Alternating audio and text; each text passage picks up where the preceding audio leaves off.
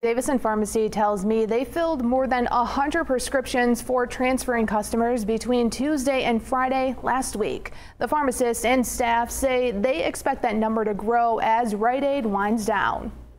Davison Pharmacy is a local shop at the end of a gas station on South State Road. They opened in 2022 and they've been through a lot with prescription shortages. Now they will see more people coming in to get their medications. We are welcoming the patients and we are expecting to be having more patients. We are planning to expand or hire new team members to handle the workload that we are expecting, so we do not compromise our customer service. Kieran Amin is a pharmacist who spent nearly 2 decades working for a big corporation pharmacy.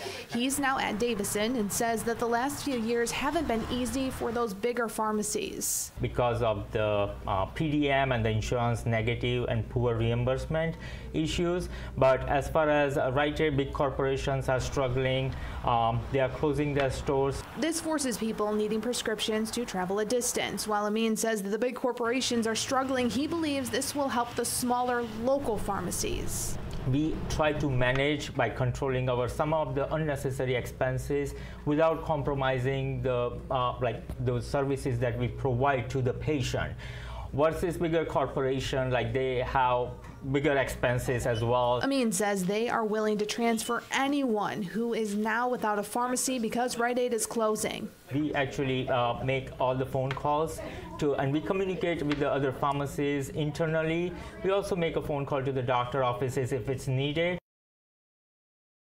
The University of Pittsburgh School of Pharmacy conducted a study over 10 years. This map shows all the pharmacies that closed between January 2014 and March of 2024. You can see how many have closed here in Michigan. And the researchers say the closures appear to be progressive over time.